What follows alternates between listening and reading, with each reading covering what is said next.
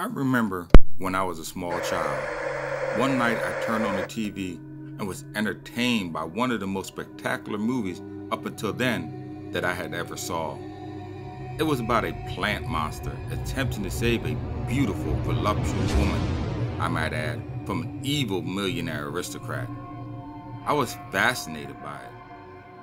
I wasn't sure at the time if it was a horror movie though, because I just wasn't scared. In fact, I rooted for what I thought at the time to be the monster of the movie. I thought it was well done and not hokey like other movies at the time. And at the end, I was sad for the monster. After saving the girl, it went back into the swamp to live a life of self-imposed solitude. That movie, as you may have guessed, was Swamp Thing. And it wasn't until years later that I found out that this monster was based off of a comic book character. Having liked Wes Craven's movies so much, I decided to give this first series a try, which leads me to the topic of this video.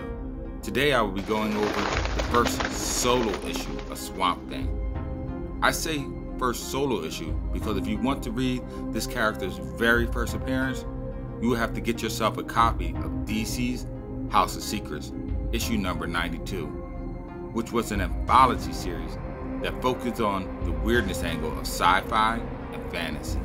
When Swamp Thing appeared in this issue, he was so popular that the powers that be decided to give him his own series, leading me to this video of Swamp Thing issue 1, released in November 1972, entitled Dark Genesis.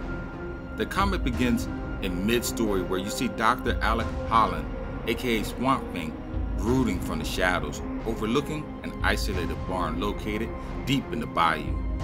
With internal monologue, he mentions his intentions of revenge when suddenly his thoughts drift back into earlier times, a time before this anthropomorphic vegetative being, when once he had a love and a purpose to his life. It seems that Dr. Holland and his wife Linda Holland were working in the barn under government protection.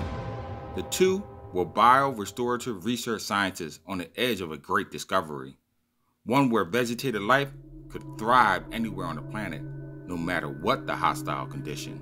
At the moment of their breakthrough of their formula, a secret organization known only as the Conclave offered Dr. Holland immeasurable wealth if he would just hand over the serum and his formula. Not willing to do so, the men knock him unconscious and set the lab to explode. Upon regaining consciousness, Alec attempts to deactivate the detonator, but it's too late.